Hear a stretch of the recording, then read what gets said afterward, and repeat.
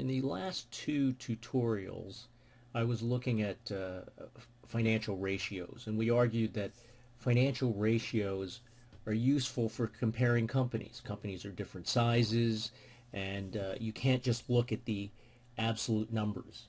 So let's actually look at some real numbers here. And this is Morningstar.com.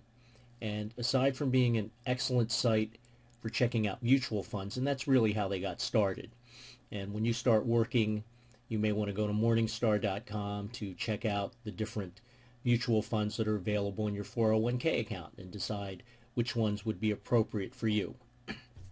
Well, they also do analysis of stocks, which actually until recently I wasn't even aware of. One of my students brought this to my attention.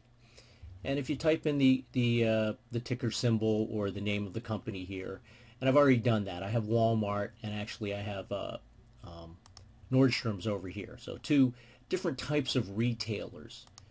Walmart, as you're aware, is a discount retailer. They sell, stuff at lower costs, or at least that's the perception.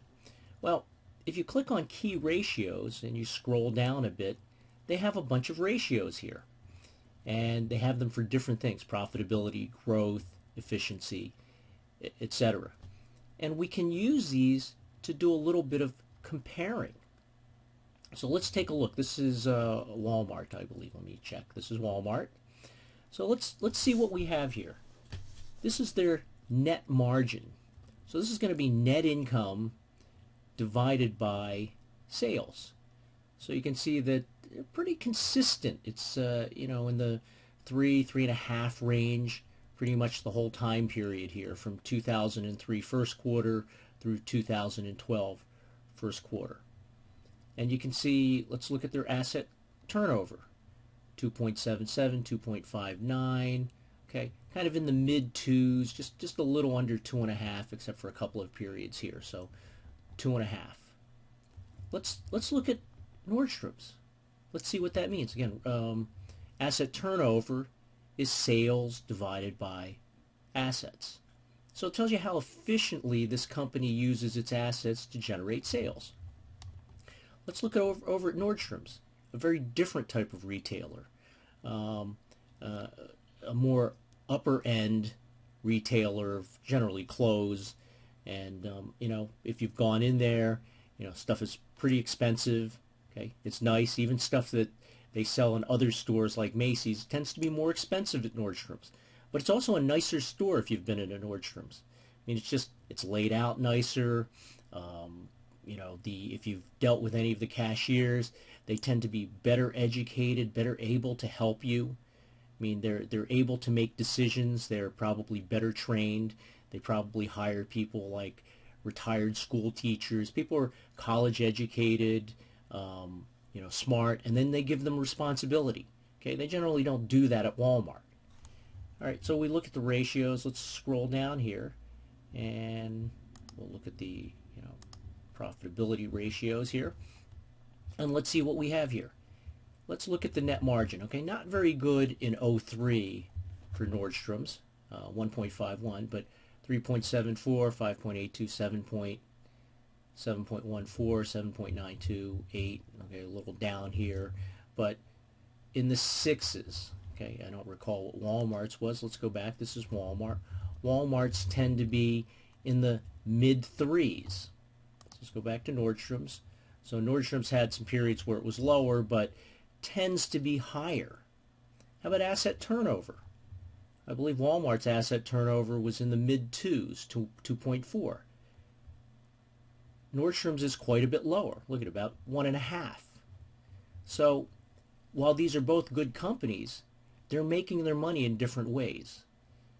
Nordstrom's is making it by charging a higher price but not moving its inventory out as quickly. Okay, or not as efficiently. They're not using their assets to generate sales. They're using their assets to create nice stores so they can charge higher profit margins. Okay, let's look at, and on the other hand, Walmart, let's go back to Walmart. Walmart, on the other hand, has lower profit margins, but turns over their uses their assets to generate sales much more effectively than does Nordstrom's. So again, different type of business model. Okay, so when you compare, you can't just say, well, this number is bigger than the other. You have to look at several numbers together.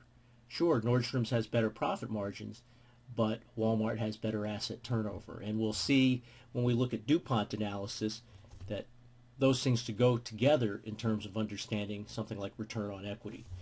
Let's look at some efficiency ratios. Okay, let's look at inventory turnover.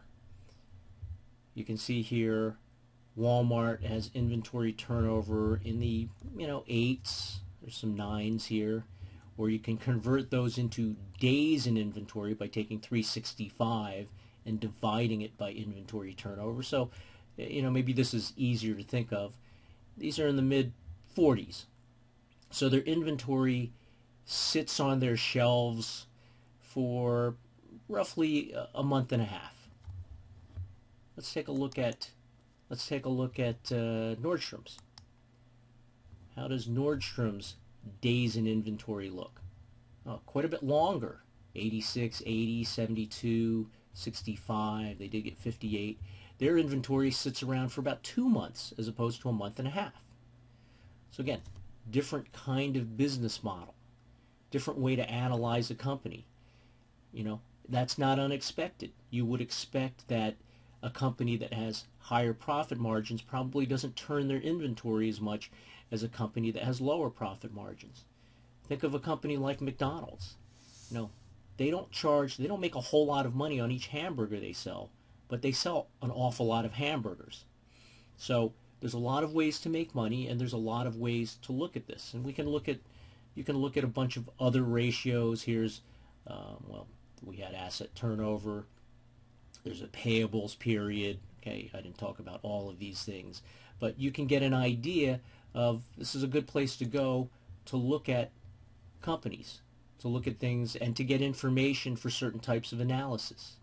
Cost of goods sold as a percentage of sales. This is Nordstrom's. Okay, 66, 64, 65. Okay, mid-60s. I wonder what Walmart looks like. Walmart's cost of goods sold as a percentage of sales actually higher. Kind of surprised. But again, you want to look at a bunch of different ratios to understand what type of company you're looking at. Okay, a good company to look at, for example, is Apple. And in fact, when I do when you look at the DuPont analysis video, you'll see that I looked at Apple computers and I looked at their profitability and their asset turnover and their financial leverage to understand their return on equity. So this is a good site to go to if you're doing your own research for a company or you're doing it for a course or a report. Okay, and they've done the ratios for you. You don't have to do the computations yourself. So it's important to think about what these numbers are and probably spend less time actually doing the computations, since it's quite easy to find these things computed for you.